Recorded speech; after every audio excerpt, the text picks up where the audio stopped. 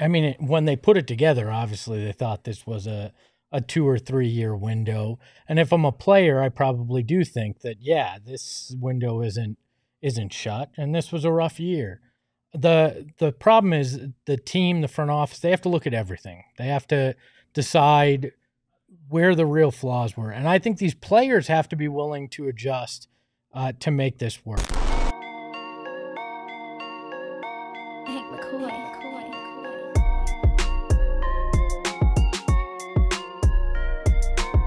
The name of the game, apparently, as all these players started to head off for the offseason, was continuity, time spent together, a little bit of running it back. No better time to get continuity than that. Cancun, baby. And this not necessarily being a one-year window. Here's what Bradley Beal had to say about it. Yeah, 100%. You know, you still got to, we didn't look at this thing as a one-year thing and, we're going to come in and just, we only got this year to figure it out. Like, we got time, you don't want to use that as like a cop-out, but, and just the reality we live in, like that's the game plan, We have a window, yeah, it's a short window, but we have a window, so we want to maximize it as much as possible, and obviously we still have a lot of room to grow. We all have to be better. I got to be better, and we all have to be better as an organization and move towards that goal of winning a title, which isn't easy, We're not going to sit here and say it's easy. Like, we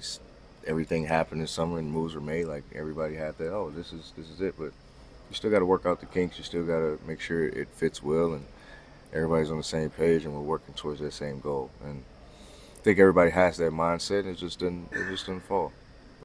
Are we buying what he's selling? That it wasn't a one-year window and there's still a couple years left in the quote-unquote window? I don't know about a couple years, but you could sell me on the fact that these three need more time, at least one more season to try and figure it out. Mm-hmm. You could sell me on that. But again, like everything else has to fall into place too, whether it be the support that they're getting off the bench, other key role players, and then literally the other support on the bench in terms of the coaching staff and what they're trying to provide.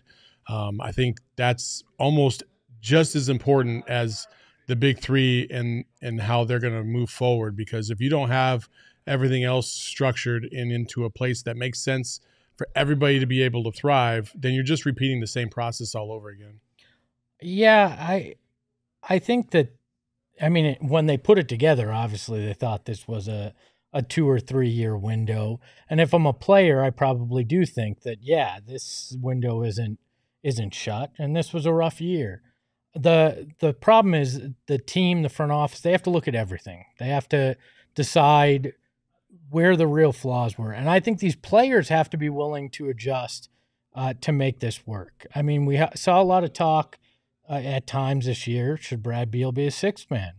Maybe that needs to be on the table so you can bring in a point guard. How does KD really want to fit into an offense? All these things, these guys are going to have to be willing to change a little bit too, to make adjustments, because the way that these three guys were together this year didn't work, just didn't. Mm-hmm. And so if you want a multiple year window, you have to be willing to change a little bit too. And then you have to trust your front office, whoever's running the show, to find those pieces on the bench that can give you more depth, that can make it where you don't have to score a combined 95 points to win a game, right? So there's a lot of things that have to change, even if you keep the core of it and there is continuity, in order for you to succeed. You know what else is something that nobody really talks about? Think about, I feel like the Suns have 18,000 assistant coaches, okay? And they all have different assignments, but that doesn't mean that they all don't talk to all the players. It's not like, Miles Simon is only talking to Book and Beal and no, Grayson. but I think they all do have like their guys. They sure they have their preferred relationships, if you will, but they have their assignments. Like I'm in charge of like the pillow post guys. Yeah. But how much of that lack of continuity with those individuals bled into what the Suns were having to deal with all system long as well. Like I feel like there was a lack of continuity in multiple different facets with this organization. And you can even go up to the front office.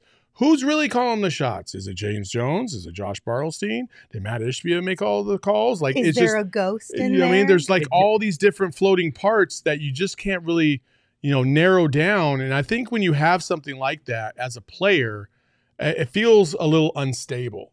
And when it feels a little unstable, it's hard to find continuity.